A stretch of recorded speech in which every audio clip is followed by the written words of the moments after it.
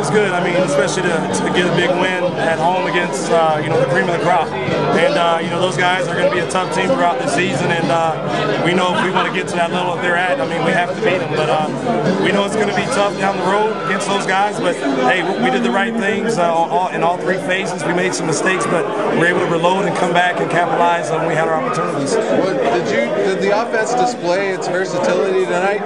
Went to the run game and the pass all that. Yeah, it was good to keep them all balanced. I mean, they did a good job of playing physical up front. I mean, the offensive line answered a lot of questions as far as how physical they could play, and they did a good job via run and pass. And I think taking off and working with the O-line, scrambling early when they were rushing upfield hard, kind of helped neutralize Cameron Wake and Brent Johnson on the edges, and also keeping them all balanced with a couple of nakeds and stuff off the runs.